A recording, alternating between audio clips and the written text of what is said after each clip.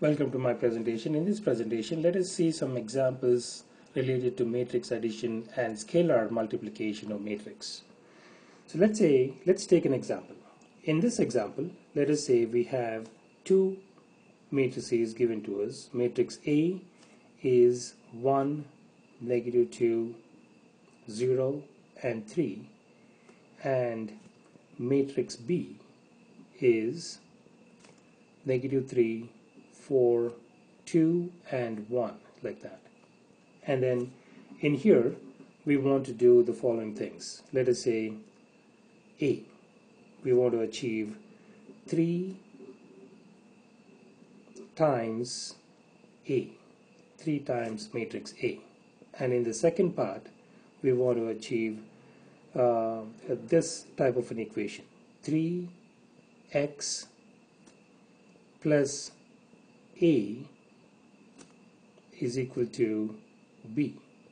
In here we want to, in this particular problem, we want to solve for the matrix X, like that. Okay, so let's try this.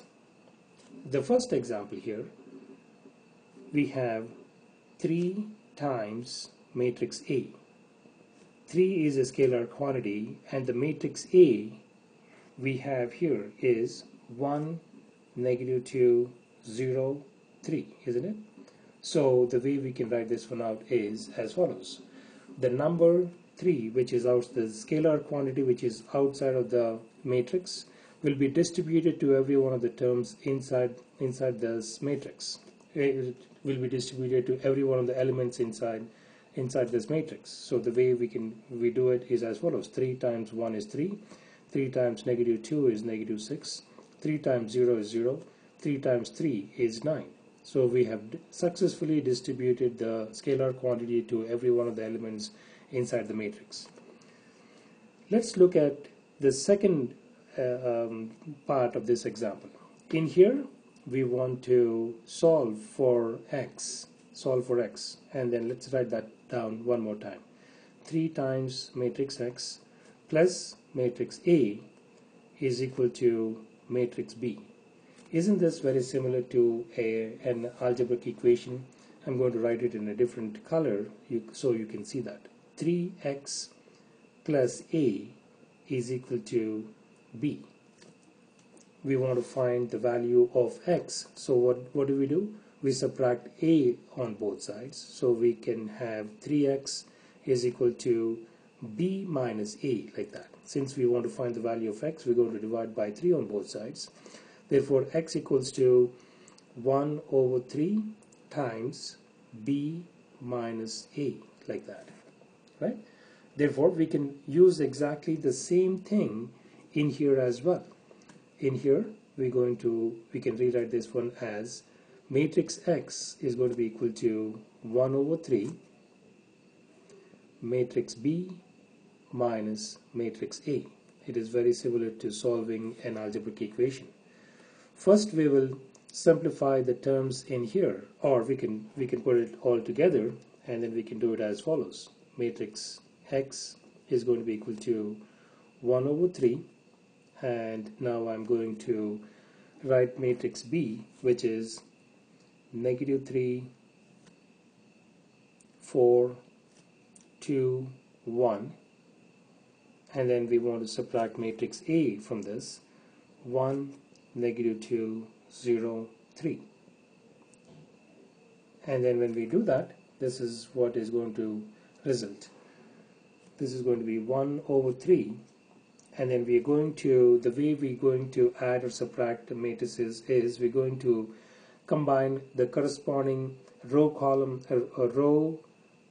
location to row column location of the next matrix. So therefore, in the first row, first column, we have -3 in the first matrix, and first row, first column in the second matrix, we have 1, and therefore we can write this one as -3 minus 1, because there is a negative sign here. And then we keep going. -3 minus of -2. That is the first row, second column. In the second row, first column, we have 2 minus 0, and in the second row, second column, we have 2 minus 3. we have all the elements now, and therefore we can simplify this as follows. 1 over 3, let me write this one more time. This is 1 over 3 times negative 3 minus 1 is going to be equal to negative 4, and then negative 3 plus negative 3 plus 2. Okay, let's trace back our steps and see something in here. Negative 3 minus 1, we got that, and then this should be, sorry about that, this should be 4 minus of minus 2, and then 2 minus 0, and then we have 1 minus 3. This should be 1 minus 3. 1 minus 3. Okay, we got the corresponding row columns to corresponding row columns of the second matrix. Now when we simplify this part of the elements, it's going to be as follows. Negative 3 plus negative 1 is negative 4. 4 negative times negative is a positive. 4 plus 2 is a 6, and then 2 minus 0 is 2, and then 1 minus 3 is negative 2.